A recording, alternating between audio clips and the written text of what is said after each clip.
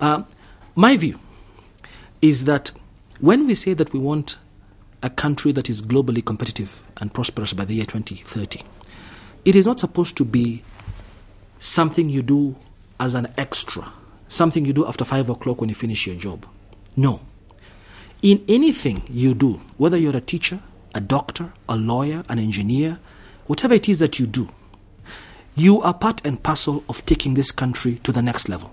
So if we're teachers, for instance, are we giving our children the kind of a quality education, the kind of attention they require, such that they will be the kind of people who will live in the year 2030 in a country where there are excellent engineers and doctors who can innovate?